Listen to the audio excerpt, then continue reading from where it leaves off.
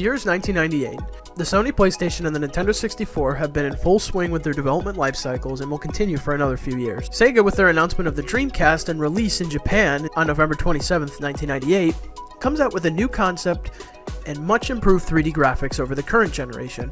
However, something was done a little bit differently. Taking from the Nintendo 64's playbook, an external peripheral to save games, called the Virtual Memory Unit, was designed to be placed into the controller, but there was a twist. There were little mini-games on it and a little LCD display that would display messages and was interactive with game saves. Sony decided to fire back, and they came up with the Sony PocketStation. Hi everybody, I'm James from Zygal Studios, and today we're going to talk about the Sony PocketStation hardware. When you think of the PlayStation, the first name that usually pops up isn't the PocketStation, and there's a number of reasons for that. The PocketStation was launched on January 23rd, 1999, and it was Japan only. The Sony PlayStation already had external non-volatile memory units plugged into the memory card slot inside the console. So this means that the PocketStation had to be plugged into the console in order to transfer games to, and also save data information. So you can carry around your save games as well as the little games to play on the PocketStation itself, but they also shared the same memory banks, so this means that you had to sacrifice some save data space if you wanted to have games on there. Let's start talking about the hardware. Here's a general overview of the Sony PocketStation. The CPU is an ARM7T, which is a 32-bit RISC chip, more on that later. It also had 2K of SRAM and 128K of flash. The screen was a 32x32 dot monochrome LCD, which allowed for simple but effective games, and the sound had a 10-bit PCM chip on it, with a very small speaker. There were only 6 buttons. You had a reset button, one action button, start button, whatever you want to call it, up, down, left, and right. And that was about it. And there was some type of infrared communication for some remote control support. And there was of course an LED to indicate power, and you needed a battery, more specifically a CR2032. But Sony wanted this to be more than just a little game made to hold saves. There was also a calendar function, and it had a unique identification number. While there were some special editions, it pretty much just came in the same package. The trouble was, in order to utilize this, game developers had to write functionality in the games in order for this to work. So there's only a specific list of games that are compatible with this guy.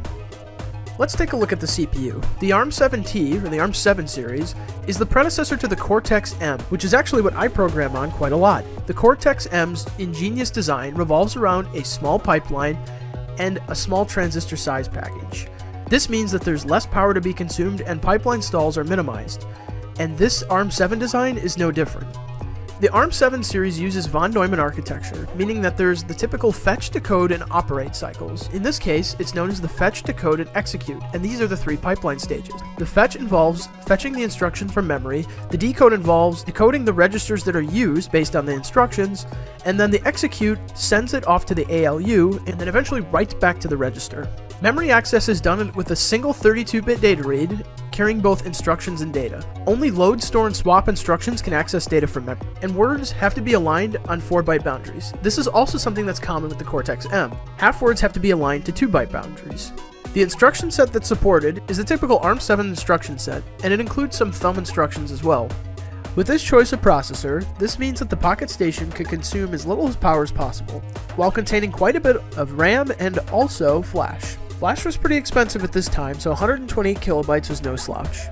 So essentially this multi-purpose CPU was configured with some of these peripherals and was just a microcontroller. I mean, really all it was looking for was 6 button inputs, 1 speaker, 1 monochrome LCD, and that was pretty much it. Other than an alarm clock, calendar, and a unique ID number, this thing didn't do much more than transfer game saves, and that was really about it. But the drawing of the pixels on the screen was probably the most interesting part of this. Since this is a 32x32 monochrome LCD display, this means that there's 1024 pixels that can be drawn. Pixels are represented in binary in this case, with 0 being white and 1 being black.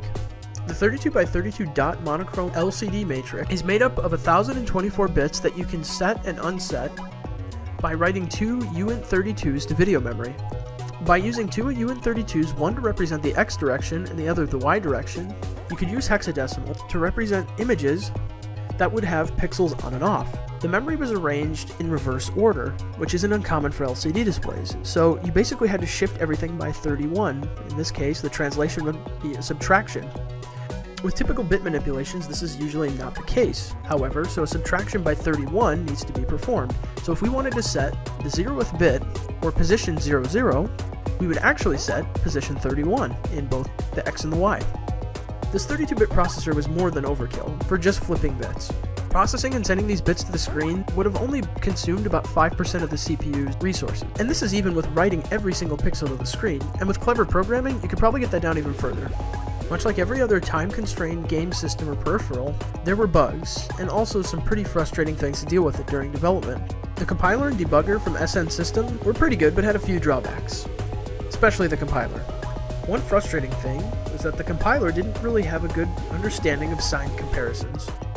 So this means that in logical statements like ifs or switch cases, you couldn't use signed numbers because it couldn't differentiate a signed number from an unsigned number. While math like addition and subtraction worked okay, a signed multiply simply would not. However, if you were able to use some type of fixed point math trick, like adding a large quantity to the number in order to do the comparison, that actually worked. So the general consensus was pretty much to avoid negative numbers altogether. As a typical good programming practice in C, you should initialize all your variables, especially on an embedded platform. But global non-constant variables were never initialized. It's a pretty easy fix, just set it equal to whatever you want it to start at. And byte arrays weren't initialized either if they were global. So if it wasn't thrown on the stack and was in the BSS code segment, even if it was considered to be static and constant, it wouldn't be initialized. So you need to use some type of memset in order to send these in the right direction. And unfortunately, this means that a uint8 or an unsigned character data type is unreliable in code. So using pointers and things like that probably weren't the best practice. Since this is a 32-bit system anyway, using uint32s was probably your best bet. 2K of RAM is plenty of room in order to do most of these operations. The PocketStation also had a clock peripheral, and it was in binary coded decimal. The button interrupts were hooked up directly to the ARM chip. GPIO pins would have to be set as inputs in order for these button interrupts to fire, and the button memory is configured around the GPIO pins that are connected to them in the schematic. There was a process that you had to go through in order for these interrupts to be fired, and it's very typical of embedded systems, and the Cortex-M actually uses a pretty similar system now. The idea was to write a interrupt handler, or a function callback, inside of your C code, so when that interrupt fires, that's where it points in memory. You had to register it in the system interrupt table. New Cortex-M devices, generally most of them now in microcontrollers, have nested vector interrupt controllers that prioritize interrupts based on what you set in software, and you can register the callbacks based on that interrupt table. But in this case, there is no vectored interrupt controller, so it's basically one-by-one execution. After that, activate the desired interrupt and deactivate it when the program exits, so there's no hairy stuff coming on the way back in. Typically this is done by a bootloader, which deinitializes and then reinitializes the peripherals upon entry again. It was a clever little system, and it isn't uncommon of something you'd see even nowadays, and it makes me wonder what the PocketStation would be like if it was developed in 2020.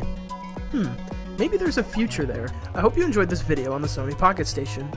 It definitely had its place in the market for the time, and it was a cool little device, and there's still a small cult following today.